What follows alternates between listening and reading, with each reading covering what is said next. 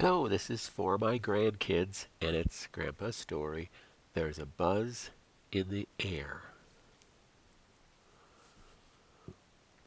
There's a buzz in the air. It's a bee over there. It's just above Aunt Helen's big fluffy hair. It's flying around Chuck in the old wooden chair. It landed on April, and she fainted right there.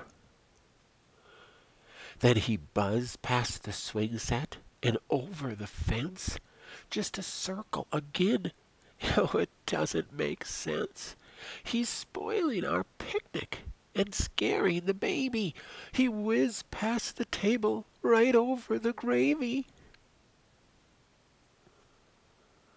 Round the tree, here he comes with more speed than a car.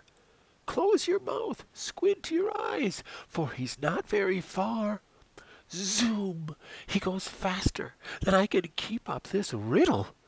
Look, he split Johnny's part in his hair down the middle.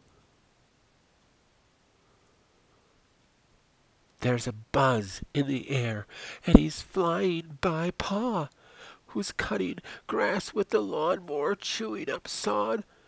Run in the house or hide under a rock. I think the buzz has just summoned his flock. He's after the watermelon or something more. Grab the chips, the cupcakes, and head for the door. Susie just screamed and plopped down in her chair. Mother was tempted to leave her right there. Grandma's dress turned all red from the drink that Sam spilled, and she jumped and tipped over the Jell-O well chilled.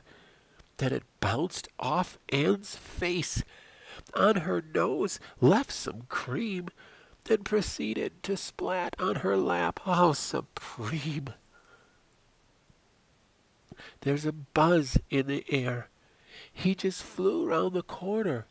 We thought that we were all through with the horror, but no sooner could Anne clean off her pants than I looked up to see one giant army of ants.